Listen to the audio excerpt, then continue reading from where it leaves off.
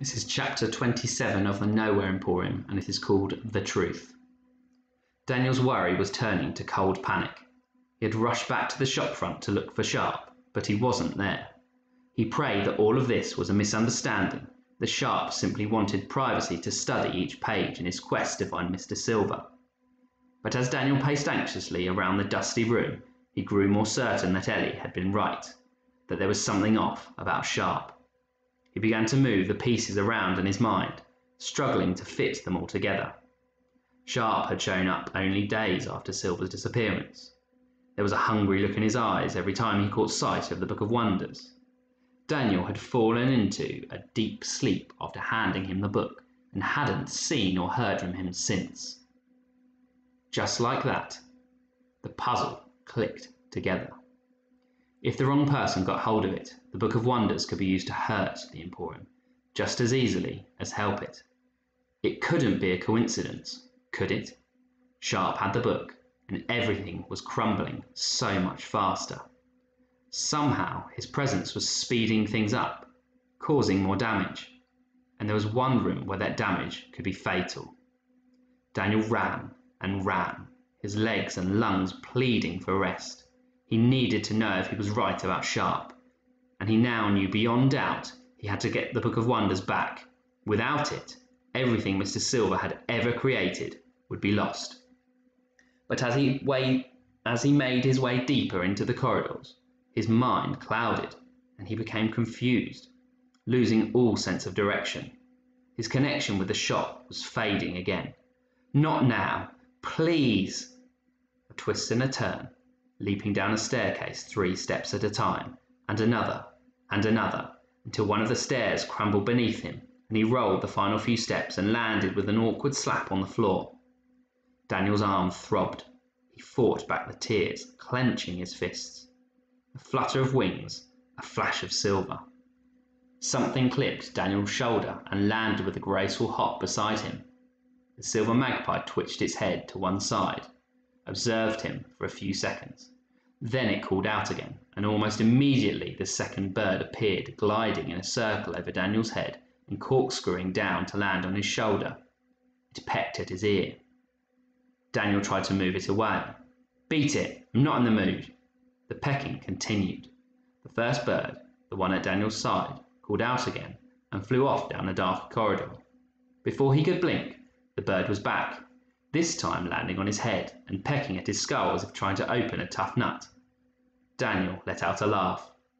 "You can show me the way," he said, scrambling up. "Come on, we need to get to the fountain." The birds were clearly agitated as they flew.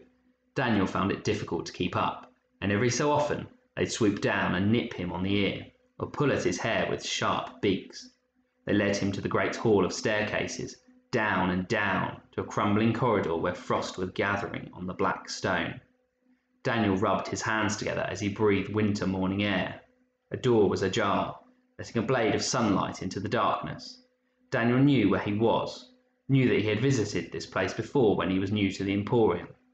He paused at the entrance, reached out and traced the frost-covered golden letters. The fountain. With a push, the door was fully open, and Daniel stood once again on the surface of a frozen pond surrounded by woodland, hot breath rising from his mouth. Everything was as he remembered, the crisp air, the endless stretch of blue sky. And then he saw the broken mountain of stone that lay in the centre of the pond where the fountain should have been. Daniel hurried out across the pond, his feet crunching in the frost. He picked up a piece of what had once been the fountain and tossed it from hand to hand. There was no sight at all of the silvery liquid, the imagination that Mr. Silver had described as the lifeblood of the Emporium. Part of the outer bowl remained intact. There were sharp fragments of rock jutting out here and there, one of them smeared with a thin red liquid. Blood. A sorry sight, don't you think? Vindictus Sharp stood a few meters away on the opposite side of the fountain, his hands behind his back. He had not been there a moment ago. "Why have you come?" he said. "Didn't I ask for time to study the book alone?" "Things have changed," said Daniel. "I think I made a mistake." A pause. He took a long breath. "I'd like the Book of Wonders back, please." Sharp raised a silver eyebrow. You'd like it back? Yes, it wasn't really mine to give away. You can still study it, but I'd like to be there when you do. A thin smile crossed Sharp's lips. If it was not yours to give away, he said, then it is certainly not yours to take back. Daniel stared into the cold blue eyes. An alarm bell was ringing in his head, telling him he'd been right, that Sharp was dangerous. He glanced again at the fountain, at the sharp point of the stone smeared with blood. Whose blood is that? Sharp hesitated. Then he brought his hands from behind his back. They were clutching the Book of Wonders, and they were covered in cuts and scrapes. Daniel took a half step back. He wanted to run, but he couldn't. This was his mess, his mistake. Sharp flashed a smile like a knife. You've caught me red-handed, as it were. To tell the truth, I'm growing tired of the act. I have no intention of returning the book to you, Daniel. In fact, the only reason I allowed you to hold on to it for so long was that I thought you might lead me to Lucian. Daniel stared at the Book of Wonders in Sharp's big hands. I don't get it. Wrecking the fountain. You're speeding things up. Killing the Emporium. Why? Back when we were walking together, said Sharp, you asked me what Lucian was running from. What could possibly frighten him enough that he spent his whole life looking over his shoulder, always ready to flee to the next town, the next city, the next window in time? Sharp brushed a hand over his neat silver hair, ran his fingers over his moustache. The answer, boy, is that Lucian Silver was running, is still running, from me. Daniel heard the words, but he could not make sense of them. Why?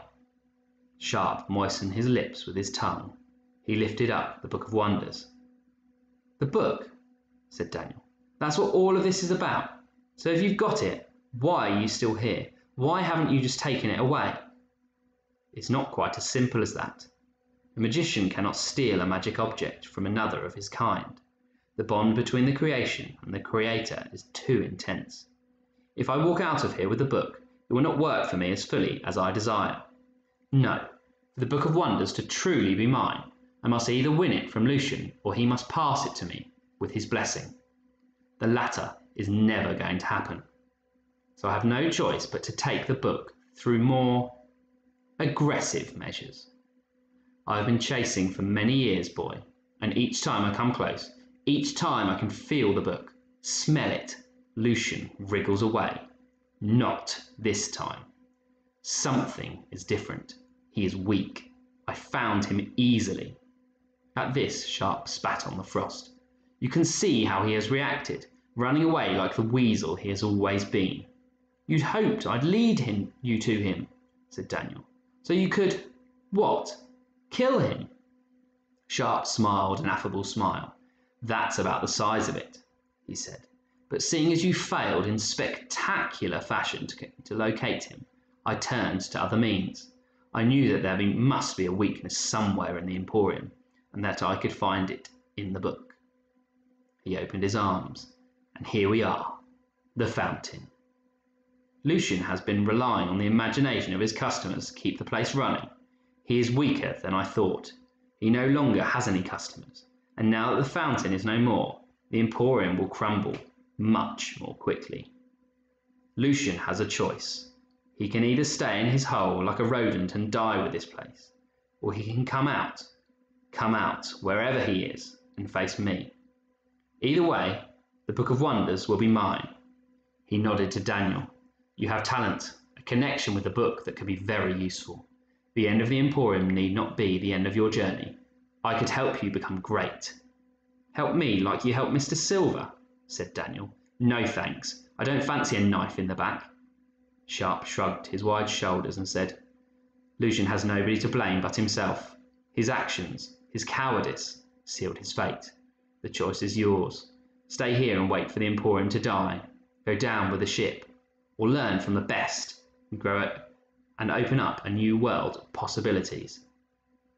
Daniel returned the cold stare, trying with all of his might to hide the fear coursing through him. The enormity of his mistake was hitting him hard. He had invited Sharp in. He had handed the Book of Wonders over. Every cell in his body was telling him to turn and run, but Daniel did not run away. He stepped forward. You think I could be great?" he said. Sharp leaned his head a little to one side, as if sizing him up. "I think that, together, we could discover secrets about the book that even Lucian does not know." Daniel took another step forward, his heart thundering. His eyes flicked to the book, but only for half a second, just a little closer. "How can the book have secrets from Mr. Silver?" Daniel asked. "Magic has its mysteries, my boy, even for the best of us." From somewhere behind him, Daniel heard the call of a magpie. Sharp looked away only for a moment, but it was enough. Daniel snatched the book from his hands and spun away through the frost towards the doorway. He didn't dare look back as he ran. What next? Where to go? He almost tripped over his own feet. A few more steps, just a few more. A strong hand grabbed at his hair, snapped him backwards with such force that his feet left the frosted ground. When he landed, there was no time to react. Sharp stood over him, sneering. He grabbed him again by the hair and dragged him up. Then, a look of mad fury on his face, Sharp reared back and struck Daniel across the mouth. The world blurred at the edges. Daniel stumbled to his knees, blood pooling in his mouth. Sharp was stalking towards him like a big cat. He was enjoying himself. Daniel backed away, still on his knees. "You'll never find him," he said, clutching the Book of Wonders to his chest. "Nobody will find him if he doesn't want to be found." Sharp nodded. "Then I'll wait," he said, "until this place falls apart and takes him with it. But I will win." He raised his great hand again. Daniel cringed, waiting for the next blow to arrive. But before he could connect, the magpie swooped down upon Sharp, pecking at his eyes, crying out with chattering screeches. Daniel knew that the birds were calling to him. "Run away! Take the book to safety!" But he was dazed, unable to do anything but watch Sharp flail and curse. Sharp, who had been staggering backwards, grabbed one of the magpies as it arrowed towards his face. It wriggled and called out as he tightened his grip around it and slammed it to the ground with a sickening crack. Then he lifted his foot and brought it down with all of his strength and weight, crushing the delicate metal bird beneath the sole of his shining black shoe. "No!" Daniel wanted to run at Sharp, to jump at him and hurt him. Sharp looked up, dragging his gaze from the shimmering carcass of the magpie, and Daniel felt a jolt of ice in his spine.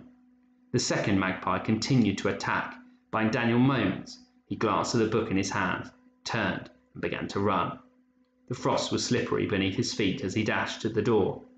But he was through. He heard Sharp call out, "You can't hide forever, Daniel Holmes. Sooner or later, I will find you, and when I do, I will take my book back. The only way I'll leave without it is in a coffin."